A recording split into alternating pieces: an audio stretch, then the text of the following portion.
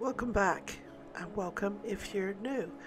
Today's video, I've had a bit of a thrift trip. I've picked up some items specifically for a few things that I'm trying out. And as I'm looking around my home, I'm realizing I've got quite a few different styles.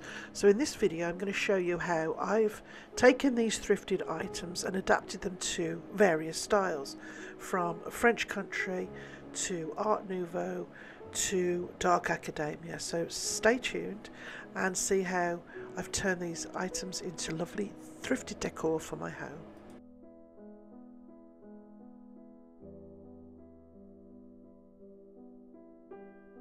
So I went to a couple of different thrift stores on this day. Value Village was the main one.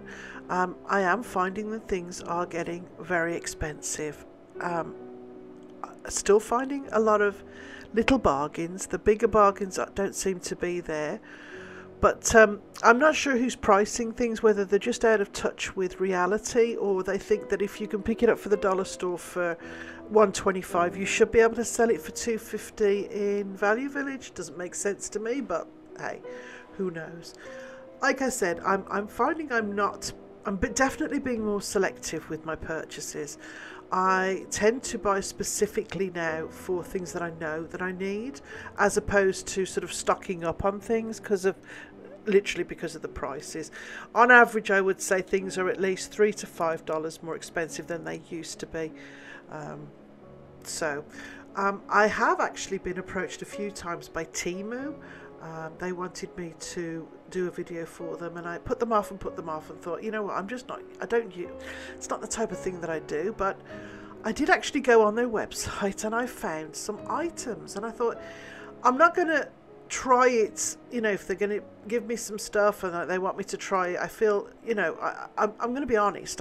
If it's no good, I'm not going to do it. It's as simple as that. I'm not going to tell people to buy things that I wouldn't buy personally because they're poor quality or whatever. So I sent for some items off Temu just to see how things were, and honestly, I was really amazed at the quality and the price. So I will be in the future doing a Temu video, but this is kind of what's prompted this thrift haul, because I was looking for specific items. So as you can see here, there's still cute things to be had, but I mean, normally if it's no lid on it, to me that's an incomplete set. So I wouldn't be paying $8 for something that's broken or incomplete. Again, cute little items here or there, and I did find stuff that I brought home with me. So this item was a glass cloche. I think it's for a cake stand. That was $7.99. I'm keeping that in mind for a Valentine's vignette. I'm not actually decorating the house for Valentine's. I'm just going to do a couple of little vignettes. I think it's different when you don't have little children in the house, so that'll be in an upcoming video. These antlers were, I think, $3, and there was, I think, 8 in there. They are Christmas decorations, but other than the glitter on them, which I paint out afterwards, what an absolutely great find. That was the universe working in conjunction with me on that day, because I've been looking for those for a little while. This is another lovely piece. Completely pointless, but it was very nostalgic. I remember seeing these embedded in walls, and from the post office back in the UK, $2.49. I could not let this go. It's really heavy. It's like a cast piece, so I'm going to give that a bit of a makeover. I also picked up these glue sticks. They were $3.99, I believe. Now, in the store just the other week, I picked up some glue sticks, same amount, $20. So I wasn't going to leave that behind. This piece of trim, I thought it was a piece of trim, I must admit. I knew it was material, obviously. When I opened it up, it's a piece of linen with frayed edges. It's in, I think, about 6 parts, 2 smaller pieces and then 2 longer pieces. It's in 4 parts, but it is a lovely quality linen, and then it is embroidered with this beautiful blue It's almost like a vine, but it's so pretty. So I wasn't sure what I was going to be using it for, but I knew for the money I couldn't let it go. I think it was a couple of dollars, and then I picked up this burlap ribbon for 50 cents. I couldn't have got that cheaper anywhere else. Always pick up frames, especially when they're only 50 cents and they're the brass or the coppery ones. These frames I was looking were specific to the items that I picked up from Temu. I picked up some William Morris prints, and I was so pleased with how the quality and the price. You won't believe it, honestly, when you see them. So that's what I was looking for. I also picked up a couple of little items on a previous thrift that I knew I wanted to frame. So frames, as I said, is always a really good one to pick up. Now, $5.99 for this set. I didn't need them. I just picked them up because I loved them. They look so cool. They really needed a good clean, as you can see. They put them out the shelves without even cleaning them out properly, but I couldn't let these go. It worked out about $2 a piece, and again, I had some great ideas for these, so those came home with me as well. I also picked up this little thimble display. That's what the lady in the store told me. It was $1, and this I turned into a really cool little dark academia display shelf just by adding cardboard and painting it. Another item that I picked up was this little memorabilia book of the Queen's coronation. This was $1. Really like that, so I've used that. This is the Temu. These are the Temu items that I picked up. I just wanted to see what the quality was like. I figured I'll grab a few things and see how it goes before I tell them no. That's what I thought. So I got the ribbon for $5. It's the black velvet ribbon, which I have a hard time getting without spending a fortune on. These pieces of paper, these are lovely quality, and they're like botanicals, and especially if you if decoupage or you scrapbook, these are beautiful. And as I said, I think there's 10 pieces in this little pack, and I think it turned out to be about $5. The artwork was the thing that absolutely turned my head. As you all know, I've been a William Morris fan since I was a little girl, and the only stuff that I've ever picked up that's been of quality has been in the UK. You get reproductions here, but they're not very good normally, and the price of them, you'll pay over the, out of the ordinary for them. The items that I've picked up here, the artwork is absolutely beautiful. The quality is gorgeous. They come in different sizes, so depending on what you want. These are, honestly, they're beautiful. They are, like I said, they're like a canvas material. The colours are true. I was so impressed with these. So when the lady, she's been contacted me for quite a while now for me to do a Temu haul, and I said it's really not for me. It's not the stuff that I use. I'm not going to promote things that I wouldn't use. So she, give her a do. She said, what type of things do you like? And I told her, and she told me key in these words on the website, and this is what I found. So honestly, completely and utterly surprised by the quality. So that's why I'm going to be moving ahead with that. But I will go into more detail with the stuff that I've picked up, where you can get it, and the prices I paid in another video. But like I said, absolutely thrilled and pleasantly surprised with the stuff that I've picked up.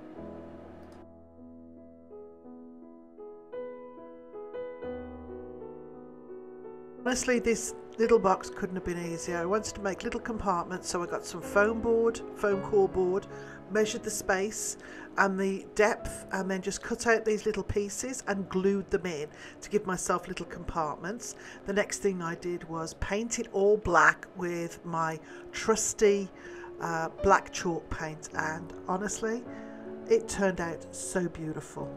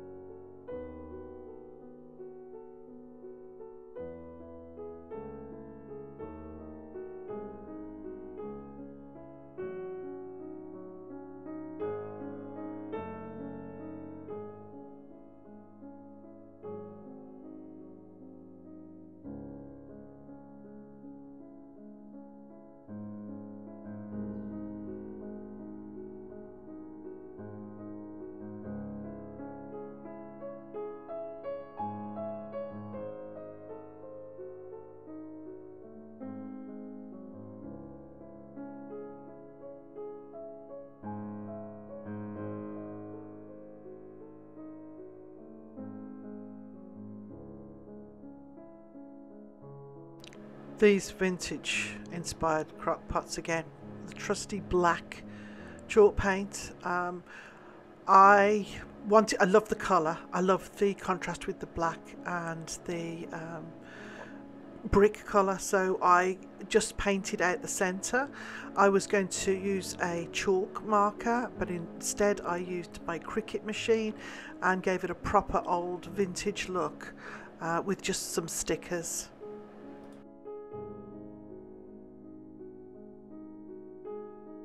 So I did paint them all the same. I painted out the little circles on the front, and then, as I said, I was going to use a chalk marker, but ended up using my Cricut machine, and I just did the numbers on the back with the little crowns, which is very reminiscent of how the vintage crocks were aged, and you know, the capacity, and then just put the numbers on the front.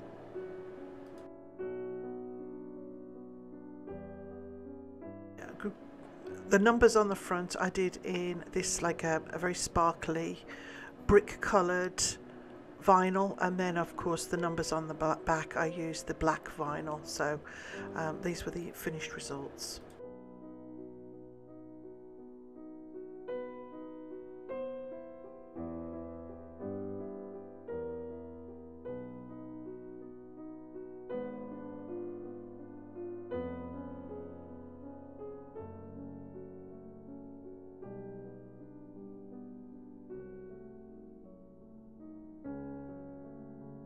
So this is probably the easiest and the most impressive artwork that I've ever done. Painted the mats and the frames all in the black chalk paint. Now the picture didn't fit within the mat, so I used the mat as the background and literally just stuck the artwork in place this way. And once it was done, it looks absolutely beautiful. I am so pleased with how well this turned out.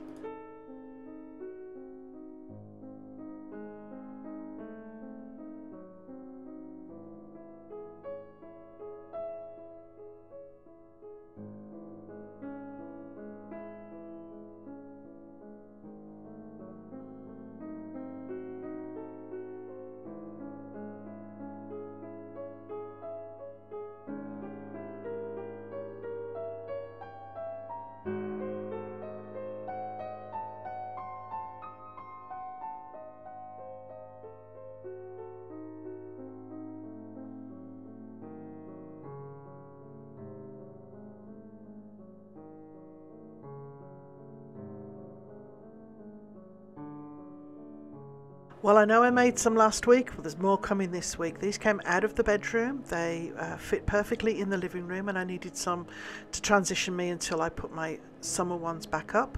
So I peeled off the last decor, got them down to the plain shades, and this was a pillowcase that came from the living room that I no longer was using. It had come apart on the zip, and rather than repair it, I've sent for some new pillow covers, so I just cut it to fit the shade. As you can see, I've just stretched it out and I've glued it top and bottom, and I've centered the pattern on the front. The back piece I'm just filling in with another piece of the pillowcase cover, and you won't see it because it is on the back. Again, just a case of stretching it over. As you can see, I've pinned it into place, then I glue it and take the pins out once it's dry, and it's just a little bit of glue on the top around the rim and a little bit of glue on the bottom around the perimeter of the bottom. I then go over it with some trim that I already have on hand. As you know, I always collect trim and keep it, and I just think when you're making these lampshades, if you look at professionally finished lampshades, they either have a trim on the bottom or some kind of trim around the top and the bottom, and they do have them plain, but it always looks so much better when they're finished with a little bit of contrasting trim.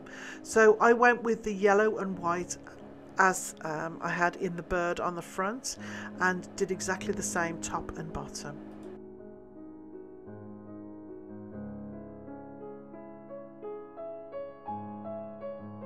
So I had a couple of different choices for the trim, but I went with the lemon and the white. I just thought it picked up on the colours already in the lamp, and it was a nice contrast. Again, just glued it all the way around the top of the lampshade, and then sort of folded it around the scallops at the bottom, just anchored it in place on one spot and then pulled it really taut, and it just sort of fit the scallops beautifully. Again, just using the hot glue gun.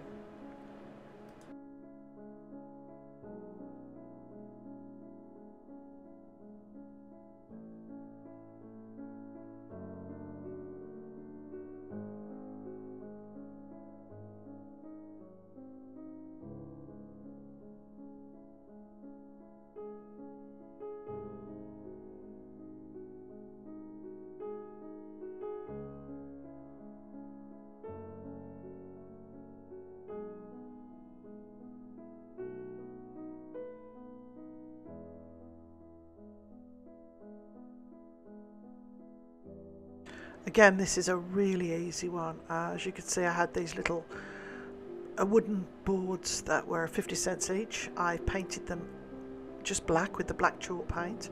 It's definitely a theme this week. This is Mod Podge, giving it a quick layer of the Mod Podge. I've done this actually just to stick on the paper, the botanical paper, but I do end up covering it all with a layer of Mod Podge as well, and then a little bit of antiquing wax just to take the newness away and make it look like it's been around for a while. But literally stick it down, centralize it, and then press it down onto the surface, being careful to make sure there's no creases, and then just marking where the it reaches the outer rim. And then I've just got like a heavy duty nail file, but you can use a sanding block of any type, and rather than cutting it, just sand it off so it gives a nice finish and it takes the paper away. It's so easy. Again, I just went over it with the Mod Podge and a little bit of antiquing wax, and added a little bit of the black velvet ribbon as a hanger and a little bit of a tail.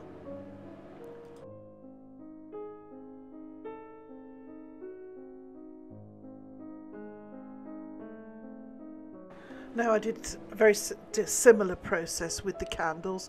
These candles, as you've seen, I've used these in a lot of different places. These are the remote control candles that I have that were thrifted. I've used them all over the house, many different projects.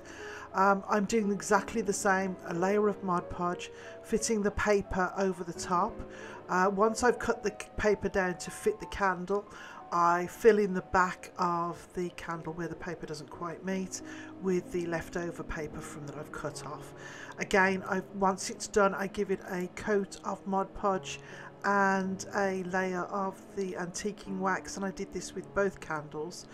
With the pictures, I did a botanical and a butterfly, and I did the same with the candle. I did a botanical and a butterfly so that they could match.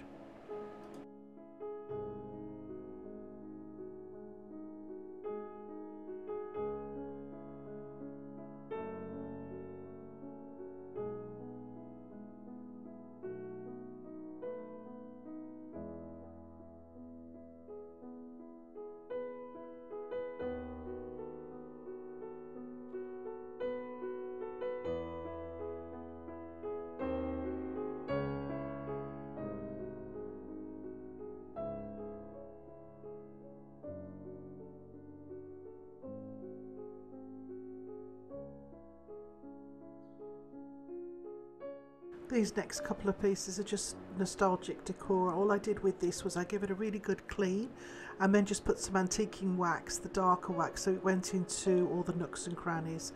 I might actually go over this with the gold at some point, but right now I just wanted it to look more antique than new. And this picture again was one of the picture frames I thrifted for $2. I painted it with the black chalk paint, went over it with a very light touch with a gold gilding just to pick up the highlighted pieces, and it's turned out really nicely. This next look is, I would call it English country, but I think in North America you'd call it Ralph Lauren inspired. I have the disc, the base is from the dollar store originally, but I got it 50 cents thrifted, and this little tweed piece of fabric was just something that I picked up quite a while ago, just menswear that just looks really nice. Traced it and then fringed the edges and glued it to the base, and this is going to be the base of my, it's kind of like a wall plaque that I'm making. So this is a disc. I've just covered it in the burlap, tied it at the bottom to give it a bit of a tail, and then I'm taking a pair of the antlers, gluing them together. I've taken one and then flipped the other one over, so they're not identical because they all go the same way, but I want to give it the look of antlers on a wall.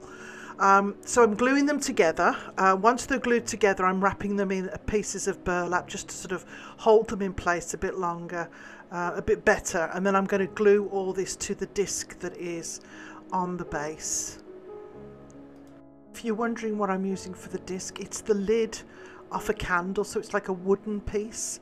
I've noticed that I have a lot of candles left over from Christmas time, and they've got these lovely wooden little pieces that I've used as the lids of them, and I use them for all sorts. I keep them for crafts. So that is the basis of my for my antler decor. You can see now I've just taken a big glub of glue and I'm gluing that into place. I'm taking another piece of the burlap and tucking it in. I'm gluing that into place to hold it where I need it to hold.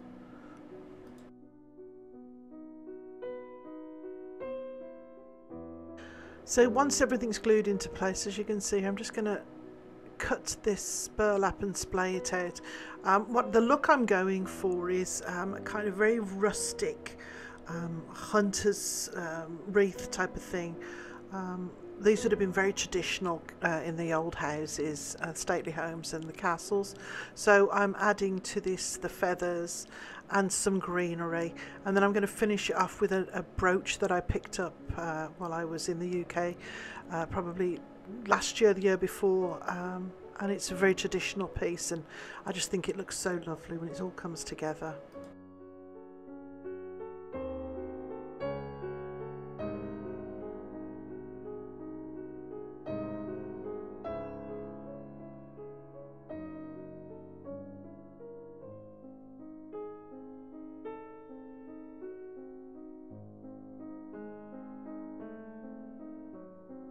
The last piece today is my French country pillows. So last week I did the side lamps for the bedside tables. Over Christmas I did the headboard with the new cornice curtains. So this is the material that's left over from that. It's like a pink taffeta, and what I'm using as my template are my existing European cover shams, which are the big square ones. So what I'm doing is I'm using that as a template, and I'm cutting 4 pieces of material, 2 for the front and 2 longer for the back. And what I'm doing is I've got the taffeta running top to bottom at the front and sideways at the back, and the 2 back pieces are a little longer because I'm going to make a little pocket where the pillow fits inside. So if you think about your regular bed pillows, most pillowcases have that little pocket where you tuck it inside and stops it from working its way out while you're sleeping. That's how I'm going to be making these big pillows. I'm taking a front piece and a back piece, putting them good sides together and pinning them, making sure that the fold is going to be on the inside when it's all finished. And once these are pinned and sewn, I'm going to be adding the trim, the linen trim from earlier in my thrift haul. So as you can see, right sides together with the folded piece on the outside, so as you're looking down, you sew it that way. When you turn it back inside down, inside out, the fold is on the inside. I'm going to show you how you make a frame for this pillowcase with the material. So you put the material flat down on the pillowcase, and you can see I've folded it back on itself, pinning where the join is, and then folding it back in the direction I want it to go. So, and then I'm pinning it again. So you fold it back onto itself, mark where it joins on the corner of the material on the outside and the inside, put a pin there, and then fold it back in the direction you want to go. So you've marked the inside of the fold and the outside, and then you're folding it back, and you're getting like a picture frame almost on the outside with the material. You sew those where they join, and then I've just pinning it all down into place, and I'm going to stitch all this on by hand, just because if I'd have done this before I sewed it together, I could have done it, but I wanted the fringe to show, so this was, to me, was the easiest way for me to do it. So I'm just going to pin it all into place and then go back by hand and stitch it all in. You have to tell me what you think, but I'm really pleased with how they've turned out. I like how it's a little bit different with the trim. It's not an exact match, and it all sort of seems to come together. It's a little bit more French provincial, but it's completed the look of the bed now with the new headboard, the taffeta curtains, the taffeta in the pillow, and then the blue from the stripes in the headboard and the lampshades. I picked up the blue in the trim.